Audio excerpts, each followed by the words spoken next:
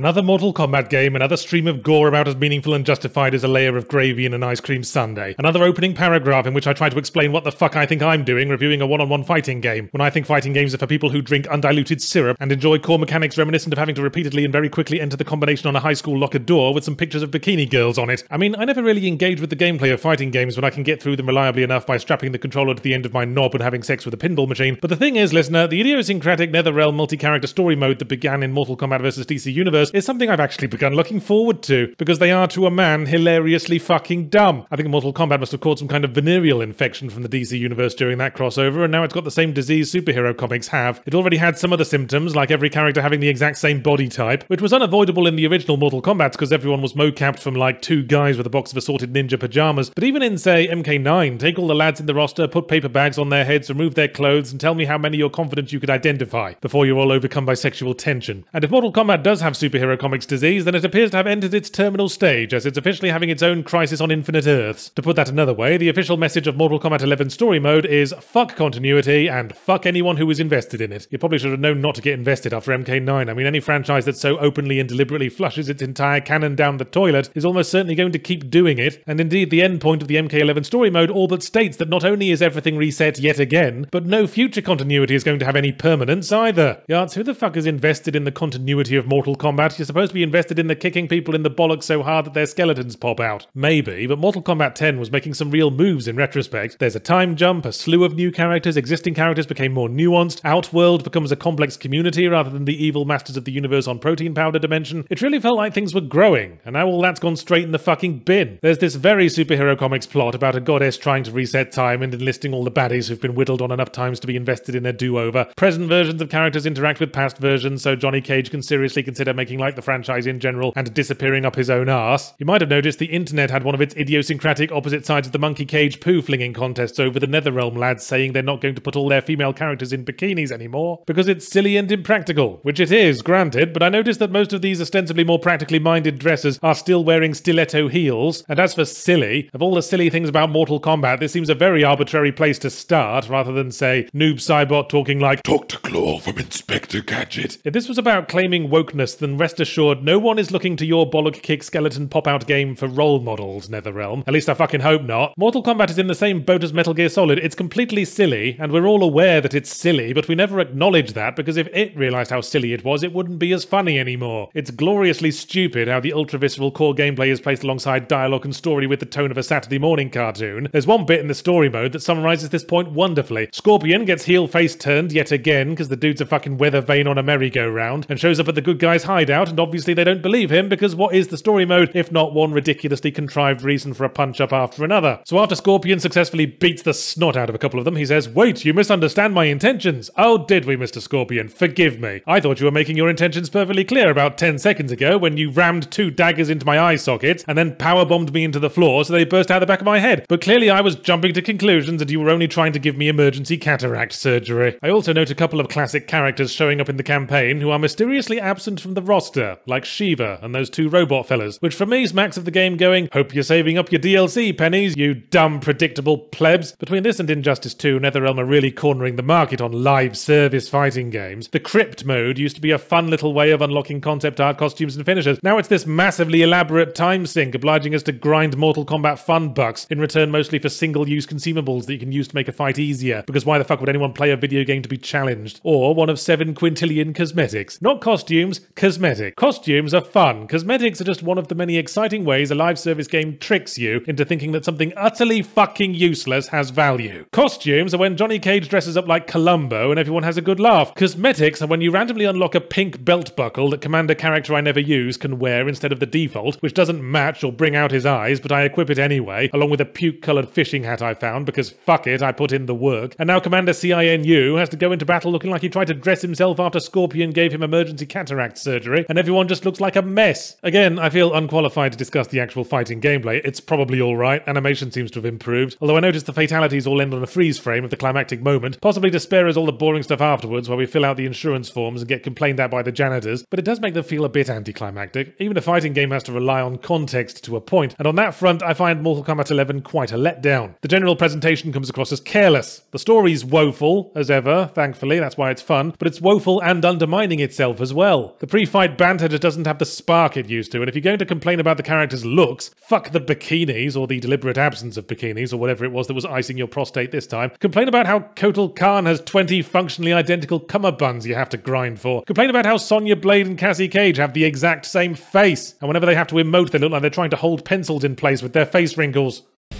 My fourth novel, Differently Morphous, is finally available in print and ebook editions. Check in with your local bookseller. They'll probably appreciate it, they tend to be lonely people.